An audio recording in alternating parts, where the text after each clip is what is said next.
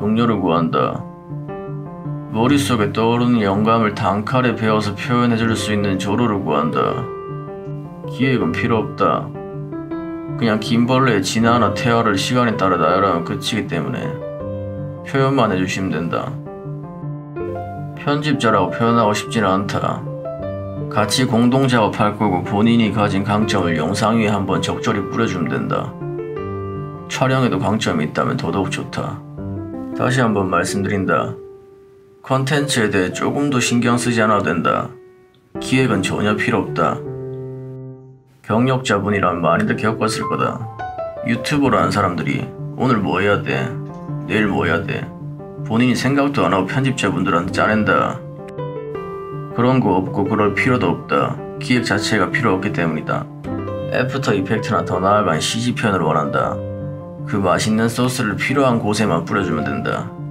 그런데 제일 중요한 한 가지가 있다. 광고일 배울 때였는데 작품이 잘 나와서 대표가 이거 누가 했어? 라고 물어보면 꼭 지분이 적은 애들이 손을 들더라.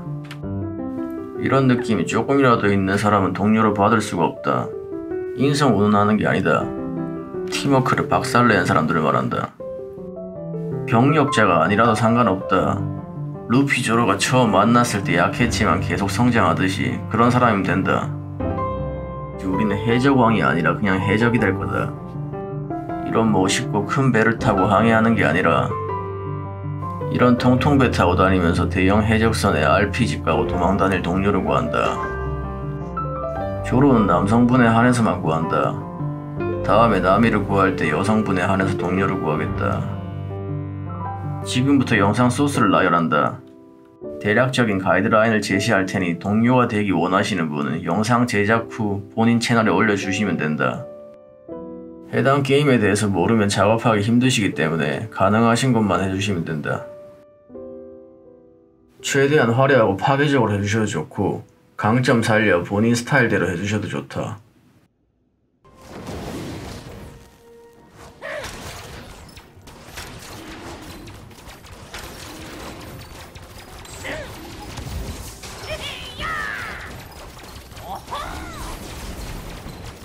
앞에 하이머딩거 이펙트를 긴벌레에게 적용시켜 주시면 된다.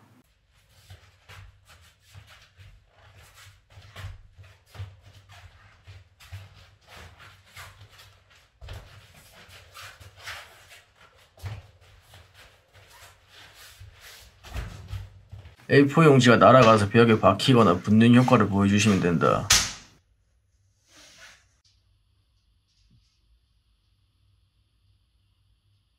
오른쪽에 28kg라는 텍스트를 만드시고 박살낸 효과를 보여주시면 된다. 킹 오브 파이터 후선하기 큐 필살기를 적용시켜 주시면 된다.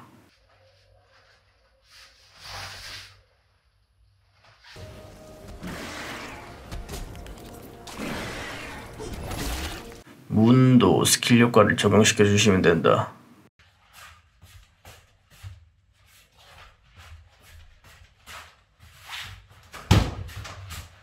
나루토 나선한 효과를 적용시켜 주시면 된다.